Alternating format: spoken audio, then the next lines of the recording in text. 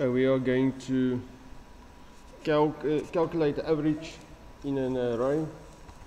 Okay, so this program, when the form is created, I'm going to give 10 random values to my array, and then I'm going to display that random values in my reach edit.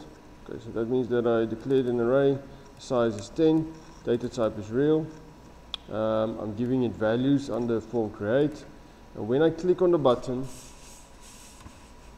the average button, I want to calculate the average of all the numbers together. Okay, so I'm going to make a variable r total. It's going to be set to 0. Then I'm going to start with the first one. I'm using for loop with this array, so I'm going to start and I'm going to go from 1 to 10 because my array starts with 1 and goes to 10. So I'm going to take the first value in my array plus I total. So it's 0. R total will be 0 plus the first one. And that will be saved in my new total. Then the loop will repeat again. Now it will check for the second one. So it will add the second one to the total. Then add the third one to the total. And it will continue until it reaches the last one in my array. Then I will have the total of all the values, the sum of all the values in my array.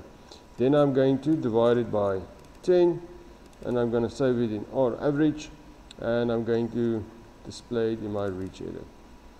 And I'm going to display it using the float to string f function, just to fix it so that the decimal values displays properly.